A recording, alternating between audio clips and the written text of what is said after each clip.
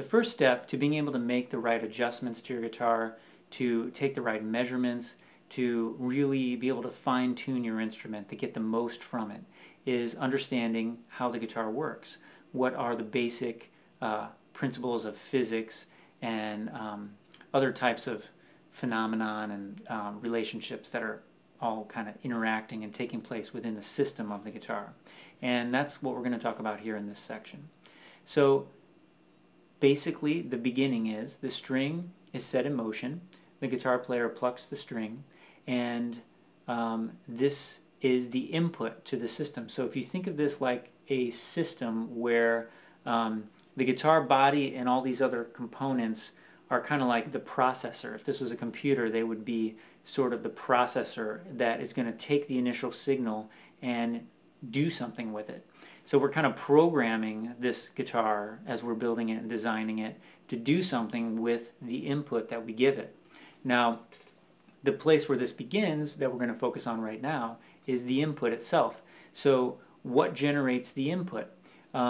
The character of the input is determined in a large degree by the scale length. And the scale length is something I find myself talking about a lot because I think it's so important to be considering the scale length as you are designing your guitar, or maybe even choosing a guitar if you're a player. Because the scale length, and by the way, if you're not familiar with the term scale length, it's basically the distance from the nut to the saddle.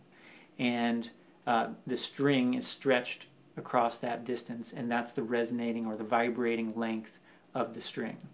And we're going to talk a little more about scale length coming up in a few minutes. But for now, we'll just picture this scale length with the string tuned up to pitch.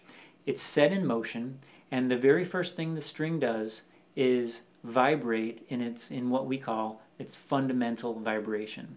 And I'm going to put up a little slide here so you can see a visual representation of the string vibrating at its fundamental, and then also the harmonic series that's accompanying that fundamental.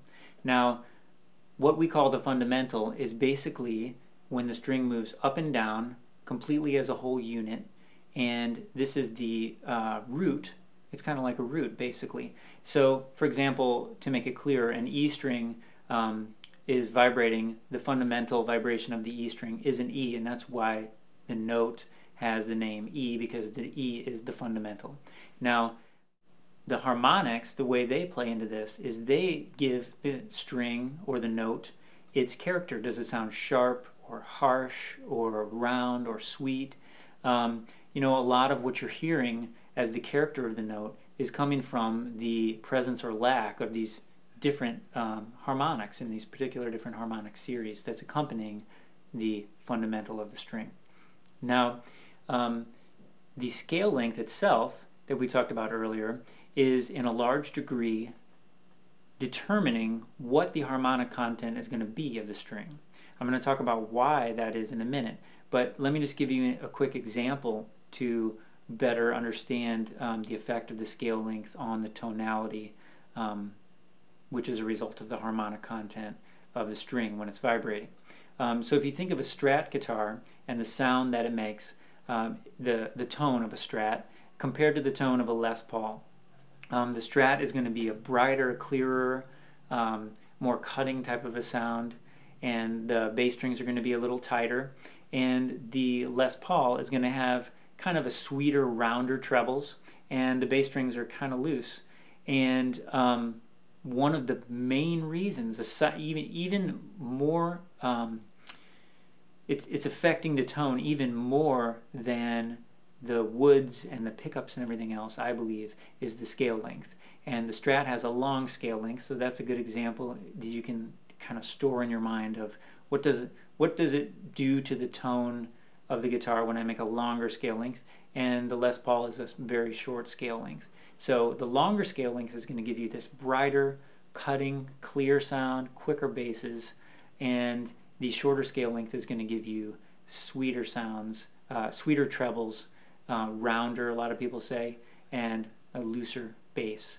So those are important things to understand as you're designing your guitar, or maybe even when you're selecting a guitar if you're a player.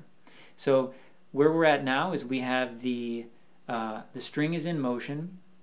The scale length has set some parameters on the harmonic content that are present within that string.